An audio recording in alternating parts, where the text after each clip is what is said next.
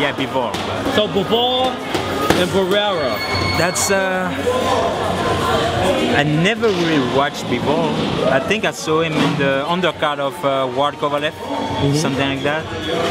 I wasn't impressed. You know, he was struggling with this guy that wasn't so good. Barrera can fight. I mean, honestly, I don't watch those fighters.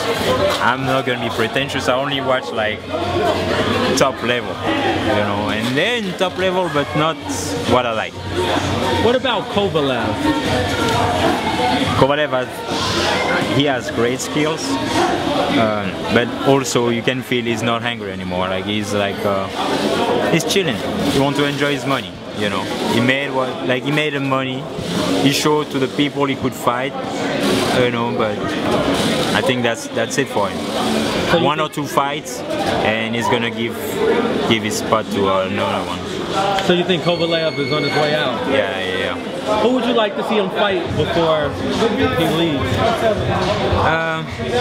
The winner of Jack Stevenson. That would be great. They've been avoiding Stevenson, all of them.